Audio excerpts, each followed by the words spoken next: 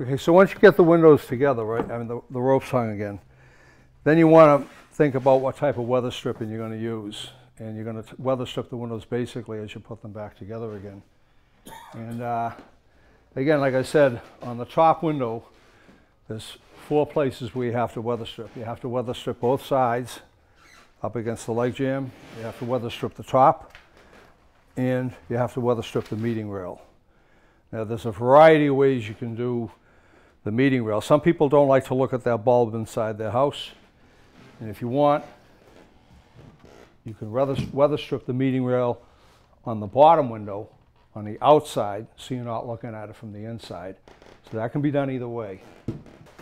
This is the siliconized bulb weather stripping that you can do the bottom, the meeting rail, and the top with. Okay, this is really good stuff. They make other weather strippings that are vinyl, but the vinyl weather strippings tend to get cold. They get cold with the weather, hot and cold, and they crack. But if you can feel that, it feels like a siliconized bulb. That's beautiful. That'll last over the years. That's a great weather stripping, as opposed to vinyl. And what you would do on the top of the top window is you could cut a kerf. I usually just use a table saw. I got a router table I use sometimes. If you don't feel like you want to have to cut a kerf, they make this material here, which basically is the same as this, only there's a flat end of it. And when you peel off the adhesive, you put that across, and you can just, in this case where it's on the top window, you don't even need to staple it. You just put it on. Or you can cut a kerf, and when you cut a kerf, then this little wriggler part here goes right into the kerf, like this. And you come to the other end, and then you just cut it. All right? And that takes care of the top window. Now, the top weather stripping on the sides, there's several kinds of weather stripping you can use. And we'll go over that now. There's a cushion bronze, which is a material that, and I'll bring out the spring bronze at the same time so I can demonstrate the difference between the two of them. All right. There's the cushion bronze weather stripping. And you can see that's like a leaf construction. Yep.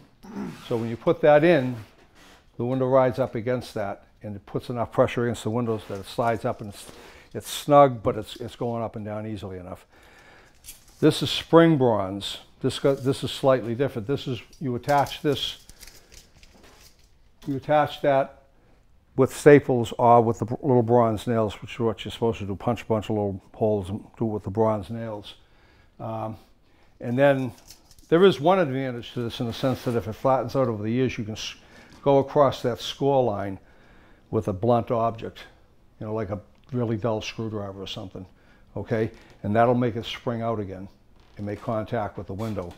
You don't have to do that with this. This will stay that way forever. You'll always have that contact with the window. So in my opinion, this is a far superior weather stripping to this. This is made for the top. It's only a 1/2 inch. And the reason it's made that way is because it goes right by the pulley. So you can put this in without having a cut or anything around the pulley. If you're going to use staples, you should use a solid steel with the bronze weather stripping so it doesn't discolor. And those go for about 115 bucks a box. But you know, that's what you should be using if you were going to do that. And that would come up in here. Now they make another weather stripping that does the same thing as that and goes right by. And it's a polyflex weather stripping, and you can see it has that little V-shaped built-in thing there. And the way this operates is you just want the V-shape to face out like that. So when you put it in, that fits right into the corner like that. And again, you go by the pulley without having to cut around the pulley. And if you really wanted to weather strip them really good, you could put the bronze, the corner bronze in here, and you can put this corner bead flex up against the stop itself, and it'll be double weather strip. If you're going to weather strip, say for instance with the polyflex, okay, on the back, which is what I'm going to, that's what I'm going to do now. I've already shown you how to put the other stuff in if you want to use that, but I'm going to use this. And basically, when you go to fasten the window again, you want to use a screw through the chain. That's what I use anyways, to make sure that it never comes out and you never have a situation where you have to turn around and, you know, take the window apart again. I usually use like a 1-inch screw. That'll get plenty of meat. When you put a screw into a window, the one thing you want to keep in mind, all right, is as you're screwing it in, you want to make sure that you're angled up a little and that you're angled out to come in here a little bit. Because if you go to the glass and you're screwing it in, you hear that crack, now you got a piece of broken glass. You got to take the window out and replace the glass. You want to avoid that, of course. There's one side. And of course, once you put the chain, secure the chain on, you can just take this out. And then you just secure the other side.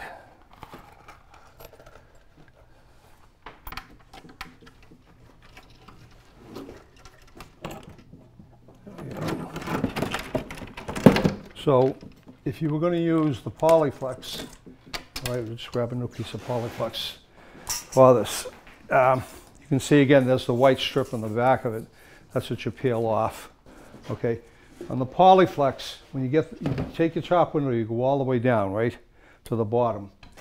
Then you turn around and you just measure from there to there. You want to come all the way down to here so that the window never goes down far enough where it can catch the weather stripping and pull it off. So the window can never get that, the top of that window will never get down here, okay? And that's where you pinch it off and you double it up like that. And then you take a pair of red scissors, cut it like that, and like that, and you have two pieces, one for each side. And you peel the white stuff that comes off. You'll notice with this weather stripping, if you buy it, bring it home, keep it in the house. If you leave it outside, it gets cold, the glue tends to wear out and stuff like that. And then you can just turn around and weather strip from here to there like that. Now, you could put staples in there.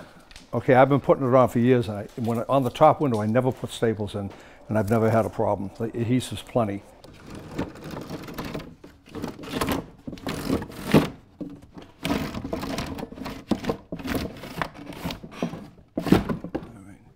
Now on the potting beads, when you measure the potting beads, you want to measure them from the header all the way down and follow the channel, and you'll get the true size you need. So if you come from here all the way down to there and it says 44.5, you make it 44 3/4 so it can push it, you can push it right up on here and it'll catch here. If it catches there and you put a screw down at the bottom, okay, that's the only place it has to be fastened. If it's a little loose, that's fine. Sometimes windows get really tight when they have the weather stripping on them. And what I tell people, there's a product called liquid gold. It's like a furniture polish. If you just spray the sides, you don't want to do it with WD-40, that's for metal. Either that or they have different sprays you can use, but liquid gold is the best. Yeah, like a furniture polish. You can even use Pledge. And you spray the sides, the windows will fly up and down. That's all you really need to do when it gets really hot and humid in the summertime. Because if you make them so that they're loose, you know, loose enough in the summertime, then in the winter, when it contracts, then they'll be way too loose, you know. So that's how you would measure your beads.